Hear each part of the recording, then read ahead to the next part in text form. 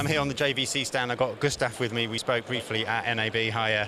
Now we're going to look at the new GY-HM600 series. That's it. I knew I'd get it wrong, but here it is. Tell us a little bit about these magnificent cameras. Sure. Well, this is a special development for the VJs. We're going to draft, spring out the car, and let's go to shoot. Yeah. What we support with the camera, a brand new Fuji non-dedicated lens with professional feature like a shoulder camera. So you have 3 rings, have a wide range, very high light sensitivity. The zoom range is up to 23 times. Really wide angle, really close up. In addition, this camera has f12 light sensitivity.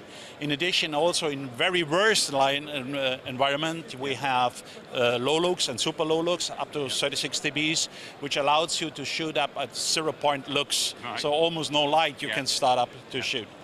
The camera has a lot of internal features, a dual encoding and a multi-encoding. So we have MPEG up to 35 megabit, we have IBC HD, we have XD-CAM support, H.264 format MOV, and the 650 was a little bit special, has an additional coded for MXF RDD9 compatible.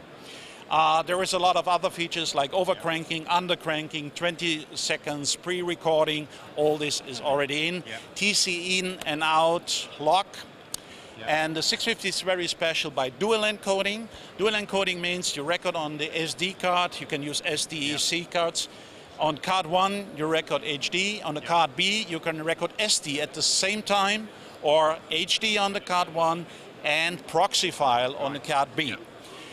There is something else, some nice tools which we have around here, holder for microphone issues, not struggling around with cables, separate audio inputs.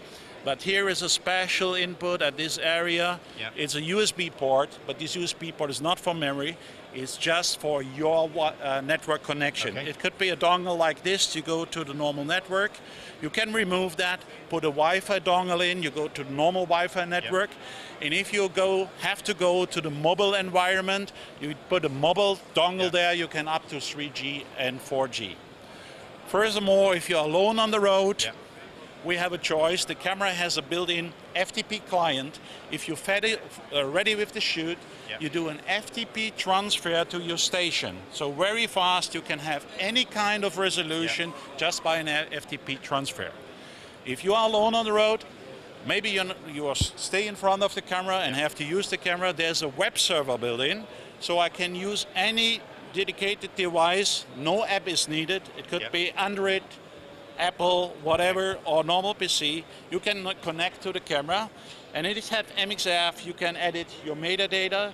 And the very funny tool is here. When I switch there, I get a full remote, including live stream of the image to see myself. I can start the recording. The lamp goes over on.